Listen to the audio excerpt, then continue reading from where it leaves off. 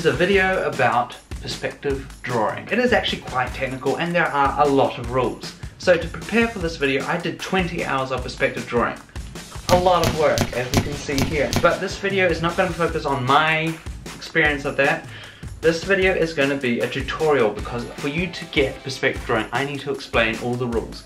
And I am going to do that in the simplest way possible. So, without further ado, strap in your seatbelts because things are about to get a little bit technical. Take a deep breath, people, and listen up.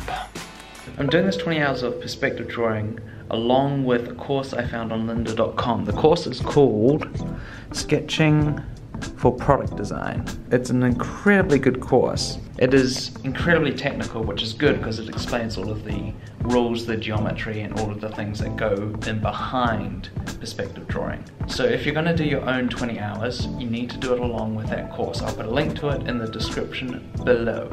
So the first thing you need to understand is 2-point perspective drawing. Now this is the perspective that the vast majority of designers use to draw. Number 1, you have your horizon line, which is this blue line here. And then you have your 2 perspective points, which is here and here. Now to create perspective, all your horizontal lines will go back to those respective points. As you can see, that one goes there. If I continue this line out, it will go to the right hand perspective point. Same with this back line. If I continue out, it goes there as well. And if I draw all these lines out, you will see that they all go back to the same 2 perspective points. So to practice that, get yourself a ruler, draw your horizontal line sort of 2/3 up the piece of paper, and then just start drawing a cube. But continue the horizontal lines all the way to the perspective point, and you'll get an idea of what 2-point perspective is. So for the next couple hours, just practice drawing cubes and rectangles. Just get until you get familiar with the process. If you're doing it digitally, like I am, there's a great perspective tool in Sketchbook. And something that I like to do is I set the perspective points beyond the page, which adds for a more realistic perspective. Now the next step to drawing perspective is to do it without having to put in your horizon line and drawing your horizontal lines all the way to your 2 points. The idea is you want to imagine those and then just do it by hand. So, to draw a cube in 2-point perspective without having to put in those extra things, I have come up with 3 simple rules for you to follow. So when you draw on your first 2 lines, that is you setting your perspective for the rest of the drawing. So when you put in this line here and then this line here, that angle sets your perspective. Rule number 1 is this: the smaller your angle is in here, the further away your object is from the horizon line. And the bigger your angle is, like so, see how that angle is bigger, the closer you are to the horizon line.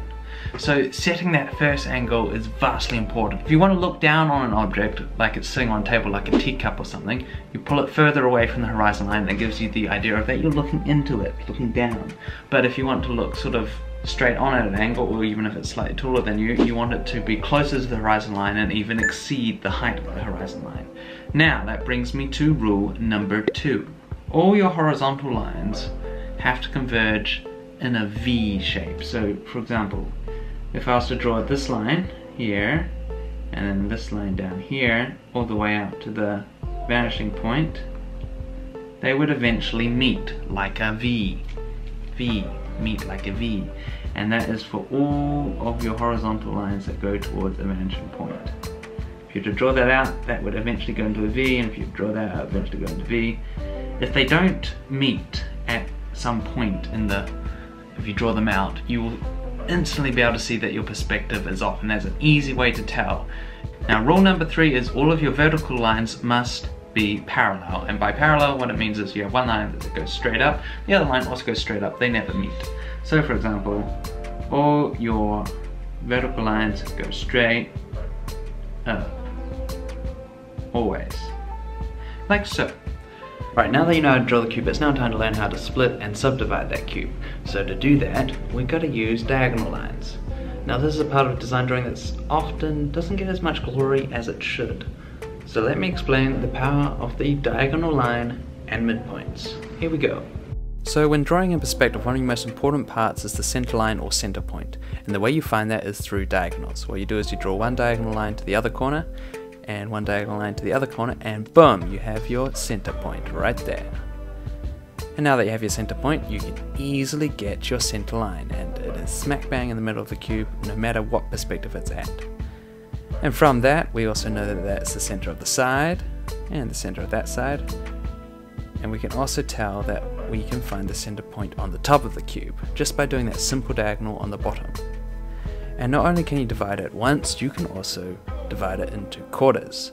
Just simply put another diagonal in the smaller cube and boom, you found the center point there, or the quarter of the square. And you can just keep subdividing until you can't subdivide anymore. But what happens when you want to extend the cube? What if you want to put the exact same size cube right next to the other in perspective? How do you do that? Well, let's use the sidewalk as an example. We know each piece of concrete is the exact same in size. So how do you draw it in perspective? Draw your two side lines down the side of the sidewalk and then section off one of the squares of concrete. Now find the center point of that square using diagonals and draw your center line. Now, draw another diagonal line from the top corner and draw it across so it meets in the center line of your final line like so, and the point where it ends up is the distance of the next square of concrete.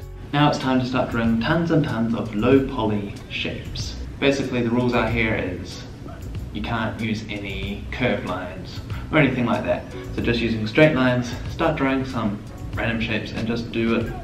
I'm going to do it for the next 2 hours. So drawing simple geometric shapes, get used to using these new perspective rules. Drawing your center points and your diagonal lines to find the center points of everything, like so. So hopefully now you've been drawing boxes for a little bit and you're starting to get the hang of it. Now the second shape you need to learn is the cylinder, which is made up of circles. Once you can draw these two shapes, you can basically, in theory, draw any product, because every product is basically just made up of these shapes. So to understand the ellipse, we first need to understand the circle. So here is a coin. If I hold it straight onto the camera, it looks like a circle, a perfect circle. But when I start rotating it, a 90-degree angle, it's starting to look more like an ellipse, as you can see. And if I was to rotate it to a full 90 degrees, it basically just looks like a line. Now if I was to animate it, it would look like this. So what is happening is the vertical line foreshortens, but the horizontal line stays the same. An ellipse has a minor and major axis. So the short line connecting the shortest part of the ellipse is called your minor axis. That little red line there, that's your minor axis. And then your major axis is the line that connects the two longest parts of the ellipse, that line there. And the important thing you need to keep in mind is that these two lines are always perpendicular to each other. Now to draw a cylinder, all you got to do is put two vertical lines on the edge of the major axis like so, and then draw in another ellipse at the top. The only important thing you need to keep in mind here is that one of the ellipses is going to be slightly foreshortened because of perspective. From your viewpoint, the surface that is further away from the eye is always going to seem bigger. Think of it like a car parking building. You're always going to see more of the bottom floor than you are the top. So when it comes to drawing horizontal cylinders, what you want to do is create a box and find the midpoint. We already know how to do this. And now the only difference is that our minor axis runs along the perspective line. So it runs along that midpoint, that orange line there. And because we know that the major axis is at a perpendicular to the minor axis, we can draw that in like so, and we can find the dimensions for our circle, like so. And then just draw two more lines along the perspective line, and draw a smaller cylinder at the back, and presto, you have a horizontal cylinder. Alrighty, so far we have learnt how to draw a cube, we have learned how to draw a cylinder, and we have learned how to subdivide and find the midpoint and midline of things. The last rule you need to learn is midsection cutouts. These are incredibly handy. So let me explain it with la apple. This line that you see, this shape, this that is our midsection cutout. And now what we want to do is we want to find a plane in the middle of our product, and we want to draw the outline of just that single plane. Let me show you how to do this. Alright, start by drawing yourself a cube like so, then find yourself the midpoint and draw a mid-plane on that midline. Now, just put in the top 2 circles like so, and now connect those circles with sort of the section cutout. So see, that's kind of like the 2D outline of the bottle. Then we draw another plane that is perpendicular to the last one, and we repeat the process, this time sort of drawing the 2D version of the width of the bottle, like so. Then this gives us sort of an easy framework to work around to draw our outline. And you can sort of begin to see volume. Then if you feel so inclined, add a bit of colour and shading, which just really brings it out. Now putting it all together. The drawing process has 4 steps. Number 1 is always draw your drawing in orthographic view first. These drawings are super helpful to understand the product and are much easier to begin sketching with. And they're super useful for when you go to 3D for getting the details in the correct place and things like that. Alright, now we hit the 3D. So, your first step of 3D is your ghost lines. These are your lines that you use to get all of your perspective in. You draw your rough shapes first and that sort of thing. That's what we've been learning. Then number 2 are your outlines. These are the important lines that show the shape, it sort of brings it together. Then you bring in your contour lines. This sort of shows how the surface is curving and that sort of thing. They add little details. And that's basically it. Now I just thought it'd be useful to end this video with a full speed drawing of what this process looks like. Now this is me adding in my ghost lines. The idea is you just want to get in the perspective that you'll need. Put in as few lines as possible, but all that you need to get in your geometry to figure it out. Now I'm doing a midsection cutout of the handle. This sort of gives me an idea of what it's going to look like. Just thought I'd add a few circles to show the width of the prongs. And then another circle to show a guideline of what the prongs will follow across. Like so.